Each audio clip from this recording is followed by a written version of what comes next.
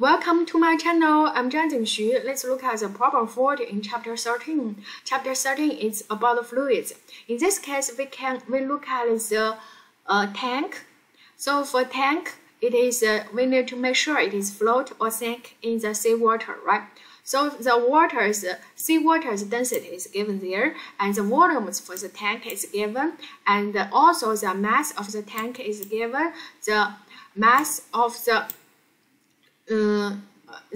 gas is given. Now, first one, we want to make sure the net force when it is full of the air, so we consider the buoyancy minus the total mass, right? Buoyancy minus the mass of itself, mass of the gas. Now, how can we find the buoyancy? Buoyancy is the gravity of the seawater replaced by this object. So rho g v, right? Now we input also known quantities. We get the final answer there.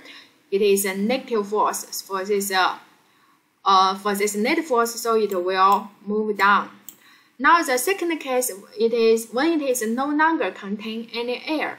So when it no longer contain any air, so we just use the buoyancy minus the gravity for the tank, right?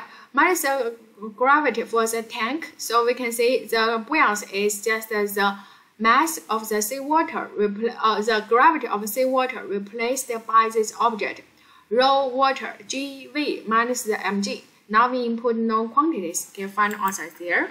Thank you.